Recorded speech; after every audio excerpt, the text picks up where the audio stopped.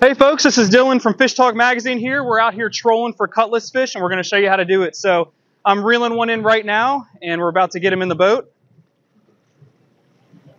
And that is a nice cutlass fish right there, but it looks like we've got some line. So we'll deal with that later, but we've got this cutlass fish here. I'm going to grab him and get him off the treble hook. And I'm going to take him. So what we're using here is a little Rapala rattle trap. This actually might be an off-brand one, but you can use any standard rattle trap. You can also throw paddle tails for these guys. And what we're doing is we're trolling just above idle speed. So you're going to toss your lines out. And basically what we're doing is we're going out in about 20 foot of water looking for the ospreys. The ospreys have been telling us where these fish have been hanging out, and we're just doing slow circles throughout the area. And, you know, every couple minutes when it's hot, you'll pick up a fish. When it's slower, it might be more than that. All right, folks, so when you're trolling for these cutlass fish, you don't need to use big, heavy rods like you would use during trophy rockfish season. Right now, I'm using a Shimano Ultegra 2500. This is a medium rod, and it's plenty big enough to handle these cutlass fish. You actually don't want to go too heavy.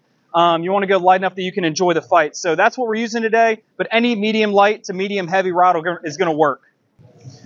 All right, so we just caught our fish, and now we're going to reset our lines. So all you got to do is cast it out. And we're trolling these pretty far behind the boat, so let them out a good distance, flip the bail, set it down, and wait till you get a hit.